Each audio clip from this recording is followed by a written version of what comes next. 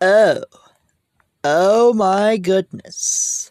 Tomorrow, next year on Pluto TV really is doing this. They are going to have the Dora reboot. On my zone, it's going to be at 5:30 a.m.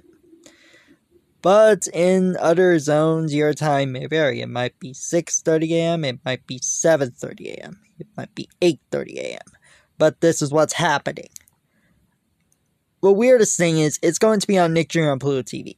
Not Dora TV. Not the channel that actually has its focus on Dora. Which is very surprising. I thought this would be on Dora TV, but no, it's going to be on Nick Jr. on Pluto TV. Which is quite of a surprise, because we haven't had Dora on Nick Jr. on Pluto TV ever since the launch of Dora TV, because she moved out because of it. This is really insane, and I cannot believe that they are doing this. Not only that, and speaking of Dora TV, it seems like they are no longer going to do the Peppa Pig takeover.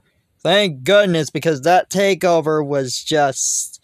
No, I get it because the Wing Special, but why on Dora TV? It doesn't make sense. It just needs a rebranding. Just rename it. This is confusing, and I just cannot with this. It's just crazy. Oh look, Little Star Universe has Maggie and the Ferocious Beast. Great googly moogly. Also, yeah, they're having Corn and Peg back too. I mean, of course, they're gonna have Nella and Shimmer and Shine back, and of course, Dora herself, but they're bringing back Corn and Peg, despite not being fitting on Dora TV. But this is what's happening too. Anyway, guys, this is quite of a surprise to see about it. I guess it might be a sneak peek of the Dora reboot when it gets released on Paramount Plus later on.